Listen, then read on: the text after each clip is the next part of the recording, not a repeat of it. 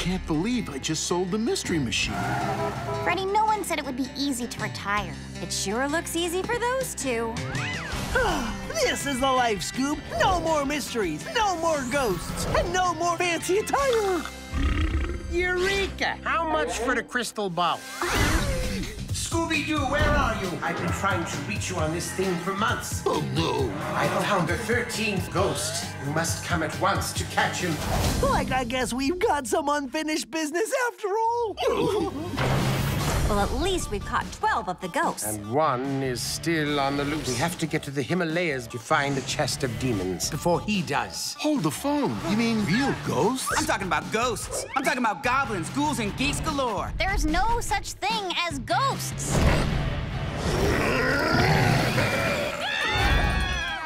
We're back in business. What are you two wearing? Not nearly enough. Hang on, gang. Give me that chest! I think Thelma just had her first real ghost encounter.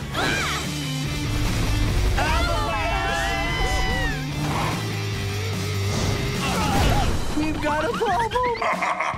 Did you hear something? That's just Scooby's stomach. He hasn't eaten anything in over 7 minutes. You've got to be kidding me. Scooby-Doo and the Curse of the 13th Ghost. Let's catch some ghosts. It's bustin' time. This day has really taken a turn. Look for it on digital and DVD.